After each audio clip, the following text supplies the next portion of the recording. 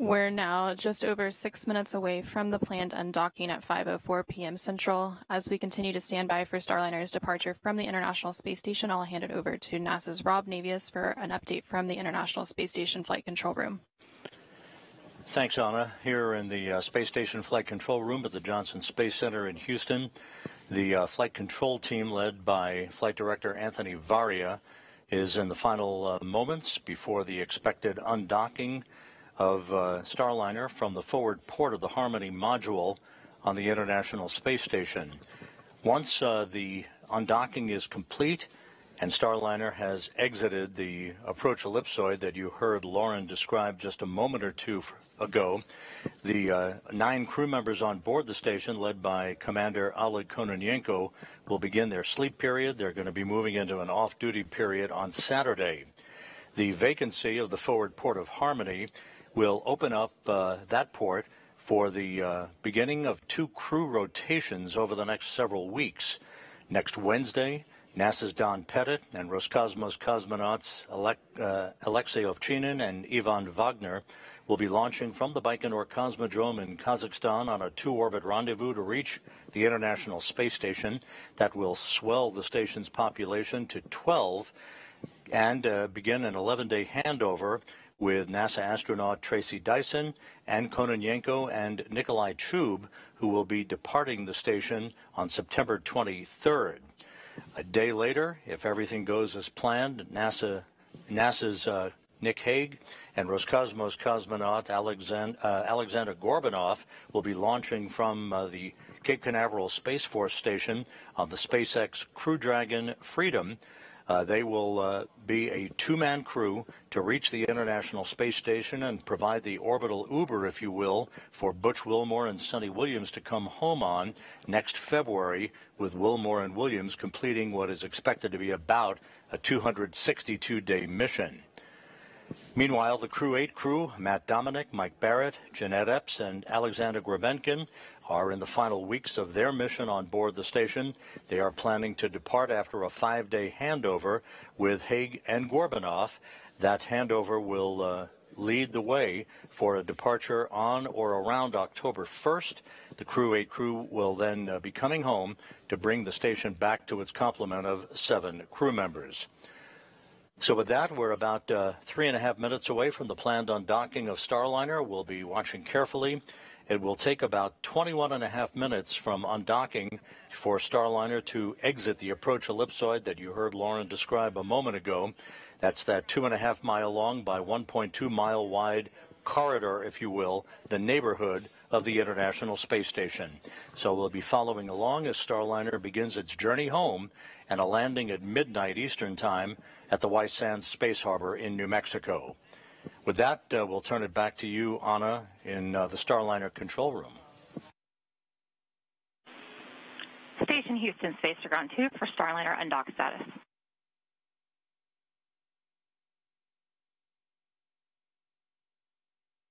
Go ahead. ISS and Starliner flight control teams remain go for an on-time undock at 22:04. Please perform 1.106 cruise CST-100 approach and departure monitoring steps 2.2 and 2.3. Verbally call Houston when physical step is confirmed. Be advised that NDS hook motors are driving. Space-to-space comm may be ready.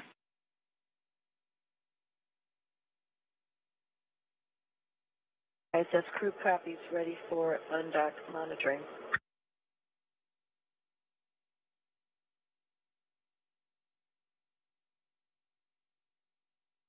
Thank you, Rob. And we just heard some conversation between the crew on the International Space Station and the teams here in the Starliner Mission Control, confirming that we are continuing to be go for an undock in just under 2 minutes from now at 5:04 p.m.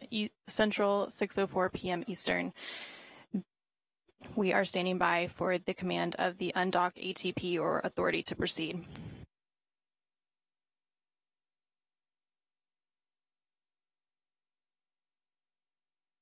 Once the authority to proceed is issued for undocking, the NDS or NASA docking system hooks will begin to open, and there are 12 hooks that seal the surfaces between the NDS and the ISS International Docking Adapter, or IDA. Once all 12 hooks are open, springs on Starliner's docking ring will push the spacecraft away from the space station. And Flight Director Chloe Marion just asked for quiet in the room as we are approaching 1 minute out from Starliner undocking.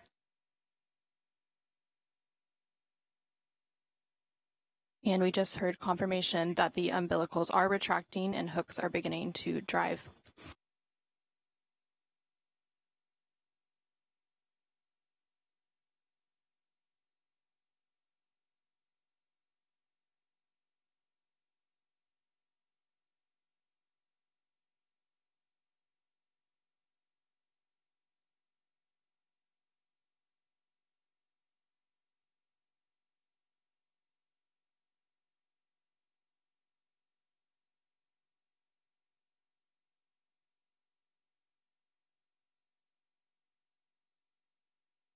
"30 seconds.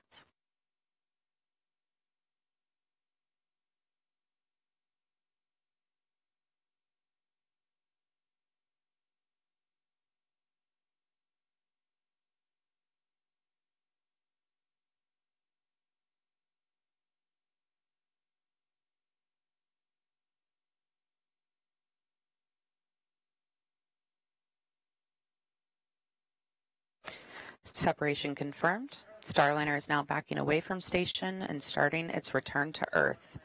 Starliner's thrusters will then complete 2 short firings to gradually increase the separation speed to help the spacecraft carefully move away from the orbiting lab. The vehicle is now about 2 meters away from the International Space Station. At the time of undocking, Starliner and the International Space Station were flying approximately 260 statute miles over central China.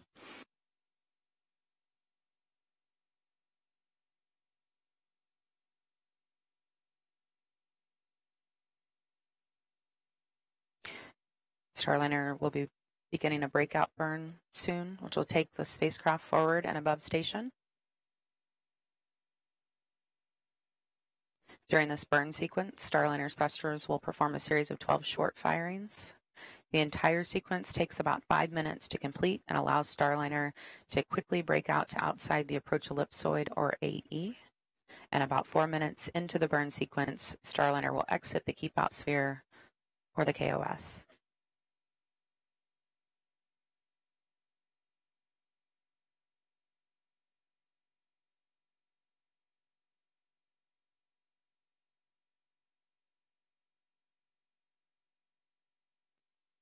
And you can see those thrusters firing there on the left of your screen as Starliner backs away from space station. And we are now just at 35 meters away from the International Space Station. We saw a good first burn. Houston, ISS thrusters enabled. Confirmation, all 27 jets have fired. Houston copies, ISS thrusters enabled. And you're seeing the light show there on your screen.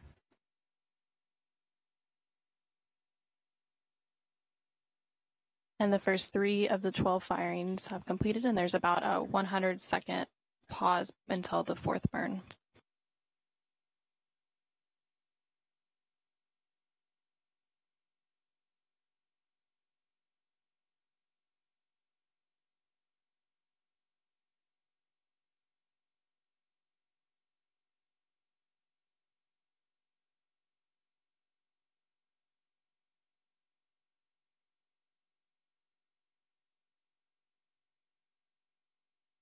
Starliner is about 60 meters away.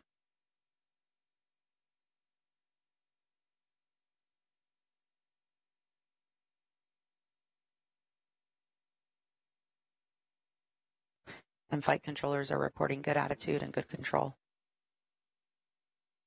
We are standing by for the 4th of the 12 burns in the series of firings as part of the breakout burn. As a reminder, the entire sequence will take about 5 minutes to complete. About 4 minutes into the sequence, Starliner will cross what is known as the keep-out sphere. The keep-out sphere is an imaginary 200-meter sphere centered on the space station. We are 15 seconds away from the 4th burn in the series of 12.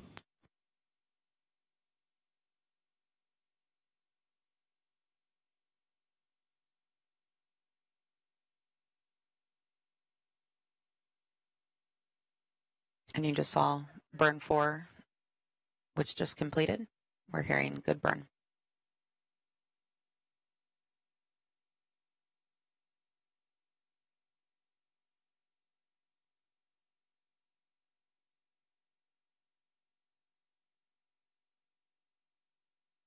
And the 5th burn in that sequence of 12 just completed, and it was a good burn.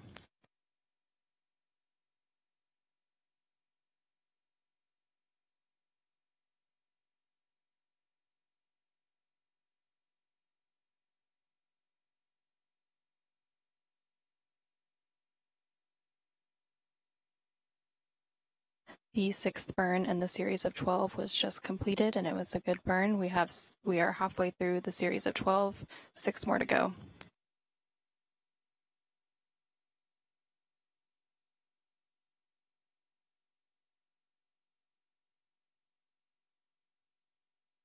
You might be able to see some of those lights on the front of Starliner, a red and a green and a white.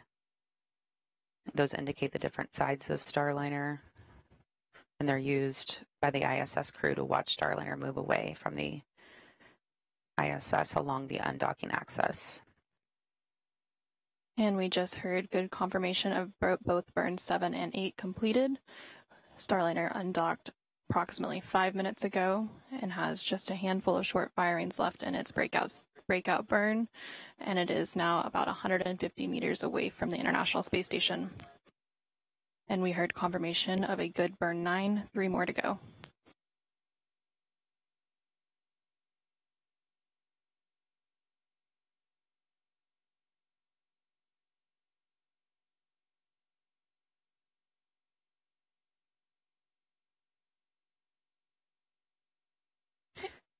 Burn 10, good burn.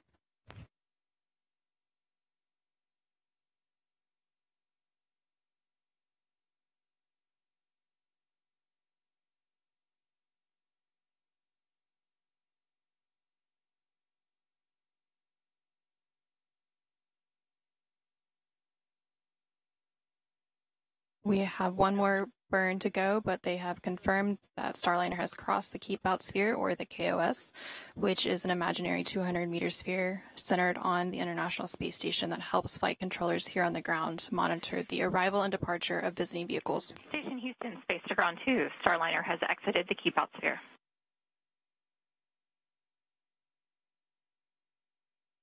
Copy, she's exited the Keep Out Sphere.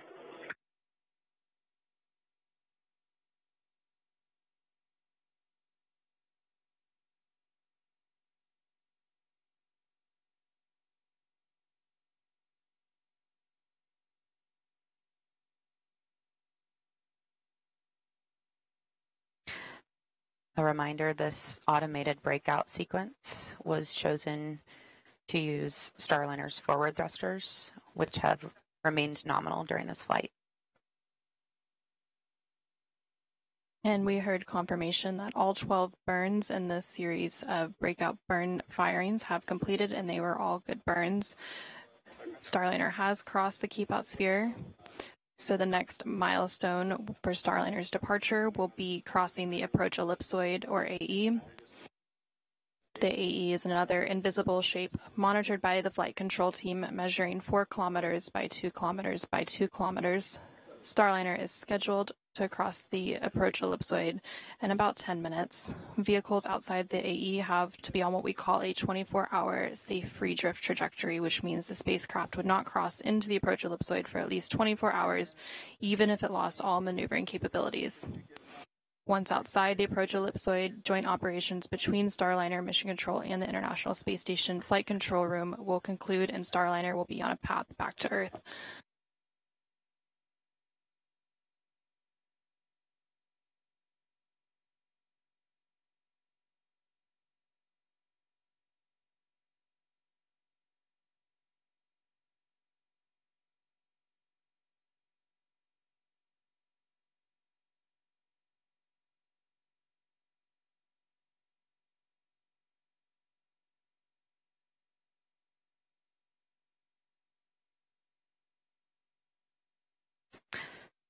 We're now taking a look from the VESTA system, which stands for Vision-Based Electro-Optical Sensor Tracking Assembly.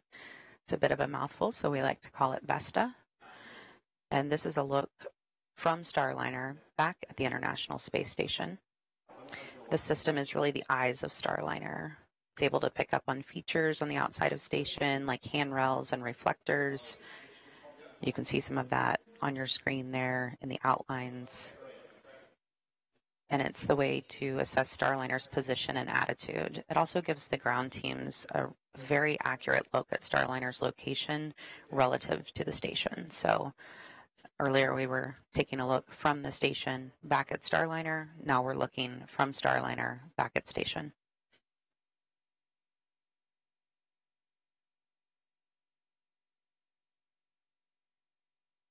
We're just under 10 minutes away from the AE exit, so in the meantime, we will check back in with NASA's Rob Navius in the International Space Station Flight Control Room. Rob? Thank you, guys.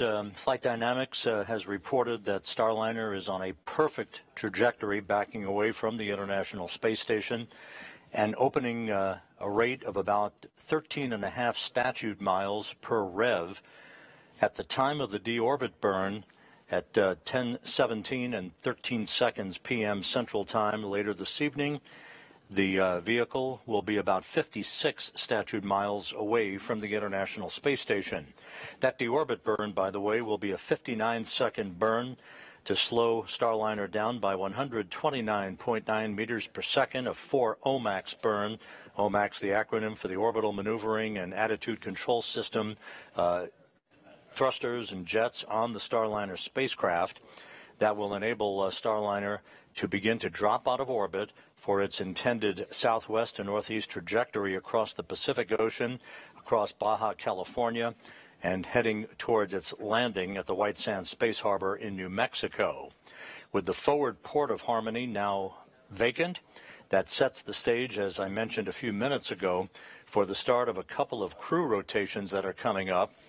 Down at the Baikonur Cosmodrome in Kazakhstan, Don Pettit of NASA and Roscosmos cosmonauts Alexei Ovchinin and Ivan Wagner and their backups are in the final stages of their preparations for launch next Wednesday.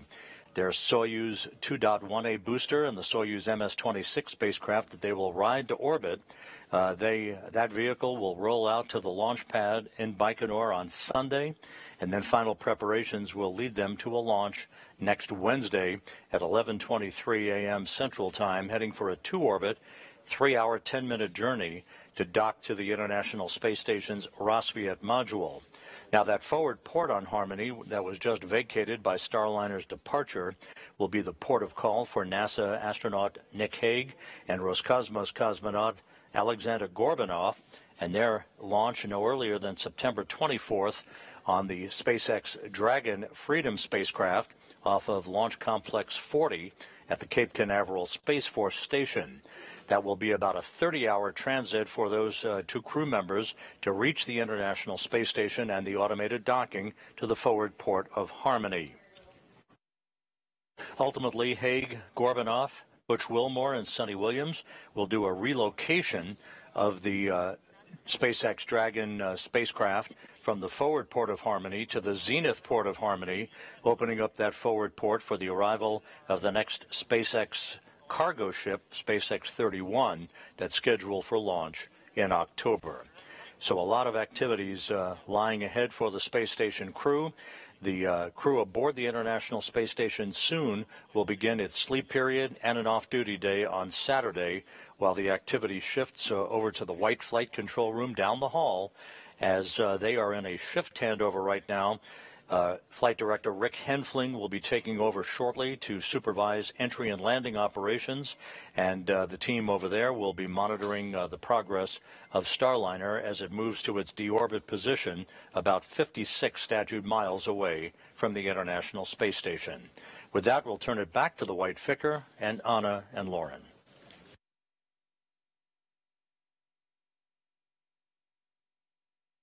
Thank you, Rob. Starliner is now about 750 meters away from the International Space Station as it continues to make its way to the approach ellipsoid exit. Again, that approach ellipsoid exit is targeted for 5:25 and 30 seconds p.m. Central Time, 6:25 and 30 seconds p.m. Eastern Time, and everything continues to proceed as planned with Starliner's departure and return back to Earth. And you're looking live at Starliner in free drift. Engineers are telling us that the breakout burns all went well. Thrusters are all looking good. Everything is nominal as we continue up and around space station and head back to Earth. Again, Starliner undocked just a short while ago from the International Space Station at 5:04 p.m. Central, 6:04 p.m. Eastern, as the space station and Starliner were flying approximately 260 statute miles over central China. And shortly after that physical separation, Starliner's thrusters completed 2 short firings to gradually increase the separation speed and help the spacecraft carefully move away from the orbiting laboratory as part of the separation burns. And then Starliner began the breakout burn, which was a series of 12 short firings, which allowed the spacecraft to quickly move outside the keep-out sphere, and it is now approaching the approach ellipsoid exit. And once Starliner is outside of the approach ellipsoid, the joint operations between teams here in the Starliner Mission Control and the International Space Station Flight Control Room across the hall will end, and Starliner will be back on its path to Earth.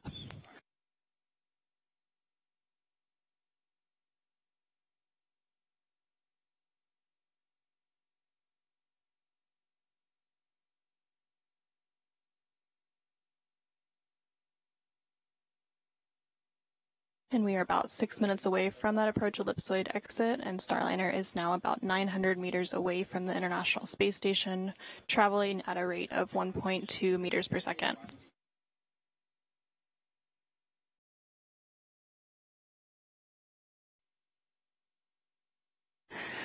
And this is a view from the WB-57, one of NASA's aircraft that is at the landing site, has been staged and ready to pick Starliner, or pick up the view of Starliner as it comes in, and that is what we are seeing now. And they're filming this video from about 16,000 feet. The WB-57 should continue to give us a view until the drogue parachutes deploy, and then we hope to pick it up with the Cessna that is also in the area.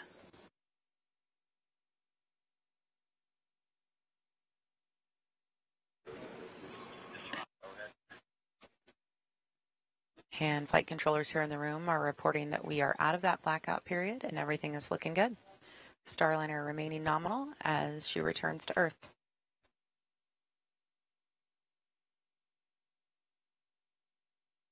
Again, this is a view from the WB-57.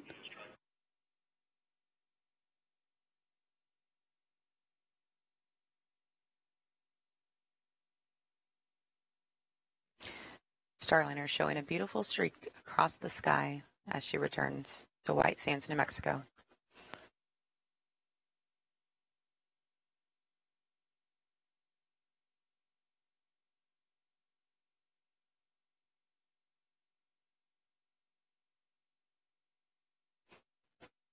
We're about 3 minutes away from the forward heat shield jettisoning. That's the next milestone we're looking for. Starliner is currently about 27 miles above the Earth, and the team at White Sands reporting that they have seen it. We got a tally hole from them reported remotely.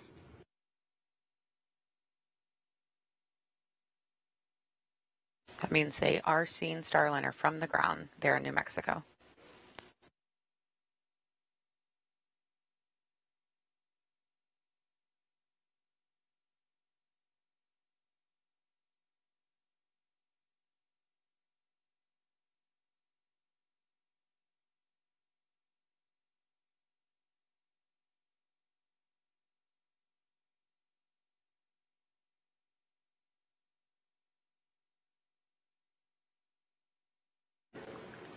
This view is coming from the Cessna that's also in the area, picking up Starliner now from its lower altitude, about 6,000 feet above, whereas the WB-57 is about 16,000 feet up.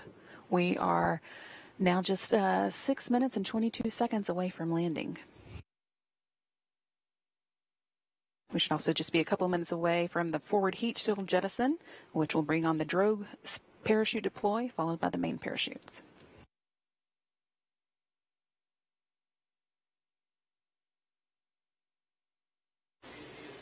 And the strobe lights on Starliner are now on.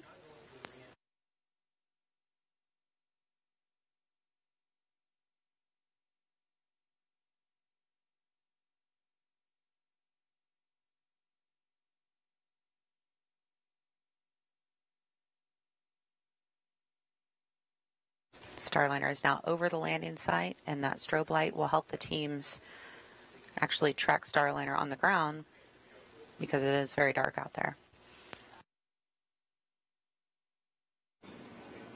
Now about 12 miles above the landing site and just 5 minutes away from landing.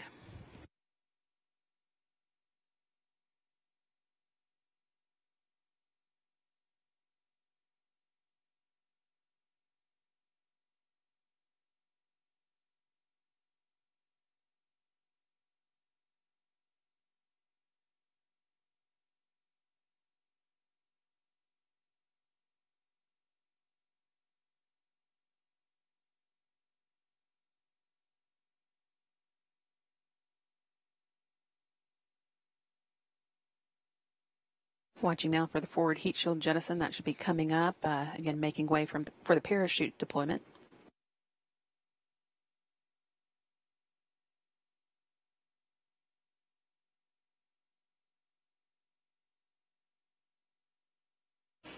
All right, and that action you're seeing on your screen, forward heat shield and drogues out. Really interesting view of this coming down from the WB-57. See those two drogue parachutes now deployed. They slow the vehicle down initially until it gets to a safe speed for the enormous main parachutes to follow.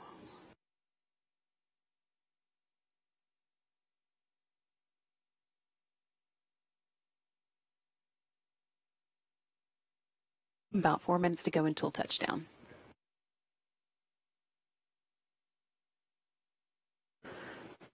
Now back to a view from the Cessna aircraft in the vicinity of the landing site. Again, this is a view from a little lower than the WB-57 we were seeing.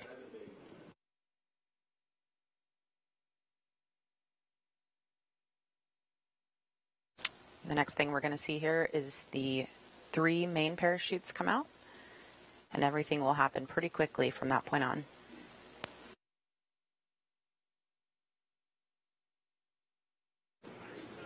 After those mains are out, we'll see the bottom heat shield that has been protecting Starliner through its journey through the atmosphere come off. That makes way for the landing airbags to deploy. And there's the main parachutes there on your screen. We see 3 out, currently reefing.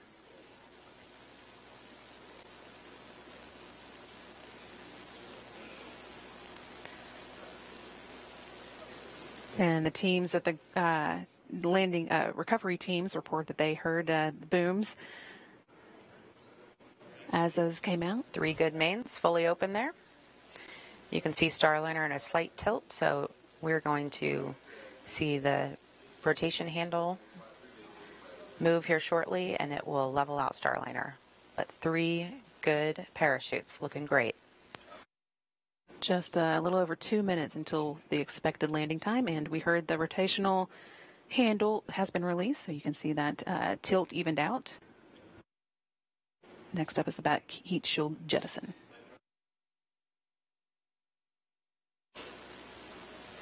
And there it goes. That again makes way for the airbag inflation. Nice to see that. You can see the airbags deploying there on your screen. Those airbags are filled with nitrogen as they guide Starliner safely back to the desert floor.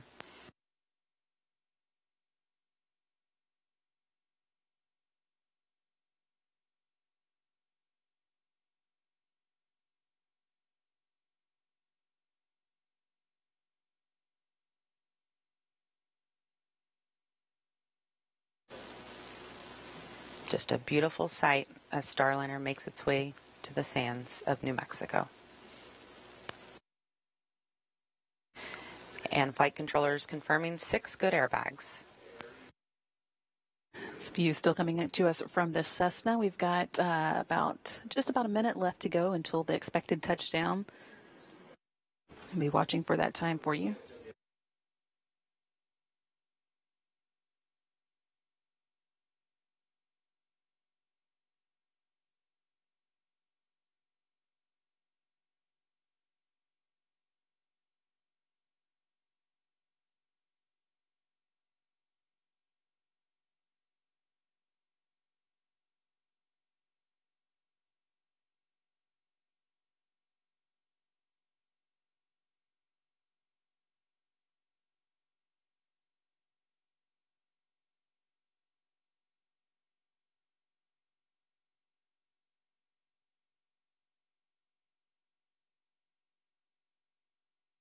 Just about 15 seconds away from expected touchdown.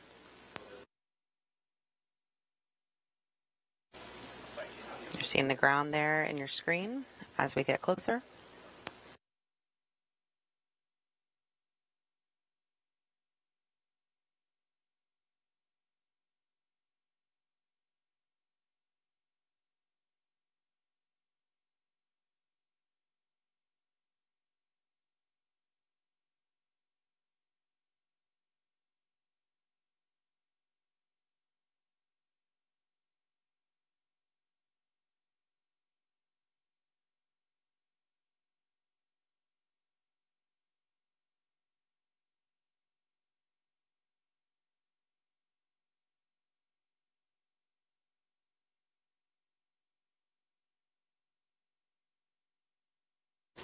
Touchdown. Starliner is back on Earth. That landing coming at 11:01 and 35 seconds Central Time, 10:01 and 31 seconds Mountain Time at White Sands Space Harbor at the U.S. Army's Missile Range in New Mexico. Our landing and recovery teams will now wait for clearance before making their way to the spacecraft.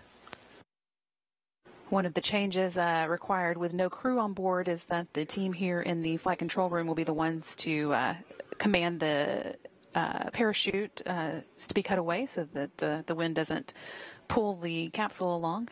But that's no problem for them. So now with Starliner down, they can begin working on some of the post-landing to-do items.